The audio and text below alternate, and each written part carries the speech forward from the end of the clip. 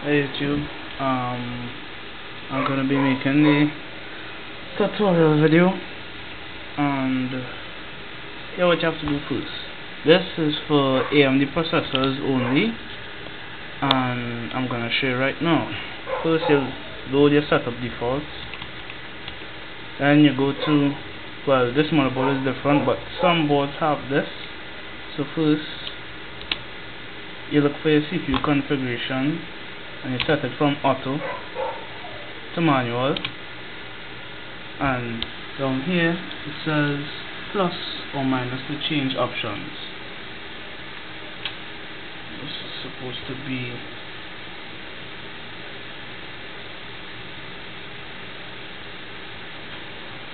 alright. At 200 megahertz base clock, your base frequency is you multiply it by your multiplier. That's 13.5 multiplied by 200 megahertz. That will give you 2.7 gigahertz stock frequency. And when you raise that up to 223, you will get 3036 megahertz. That will be your overclock. But first you have to go to your hyper transport link and set your bandwidth to 4-bit.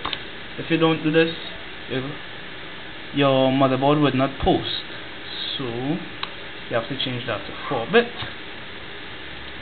Then you go to your chipset, North bridge configuration, DRAM timing configuration. That is your memory timing or your memory speed. Memory clock mode, you don't interfere with this. Oh no, is this one? Yeah. You change this to manual, and normally it will be at 400 megahertz. But to get your computer to post again, you have to send it 200 megahertz. 200 megahertz, yeah. Next, you monitor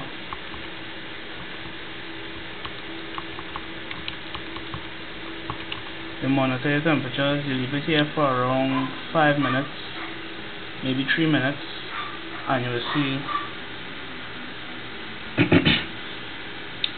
you will see your temperatures increase, and if it stays under 54, 55, it's stable.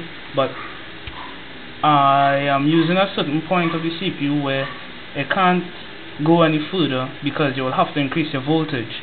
But I can't increase my voltage because my motherboard, the chipset, is not able to, it doesn't have that 140 watt CPU support, so I would not be able to raise my voltages, so I couldn't go to a certain extent of my CPU. Disable.